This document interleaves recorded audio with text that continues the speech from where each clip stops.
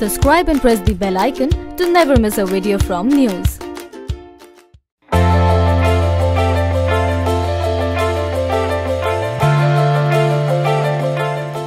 On Friday, July 27th, the moon will transform into reddish-orange color for a bit more than 100 minutes according to NASA. Not just this will be the 21st century's longest lunar eclipse, nicknamed a blood moon due to the ruddy light cast by Earth's shadow. The red moon will last an astounding 1 hour 43 minutes, longest in 100 years. So you will have a plenty of time to look up and behold the red beauty.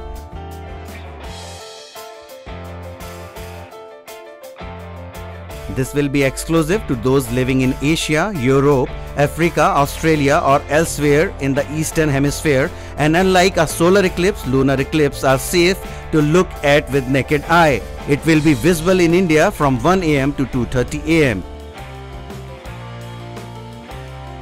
News Desk.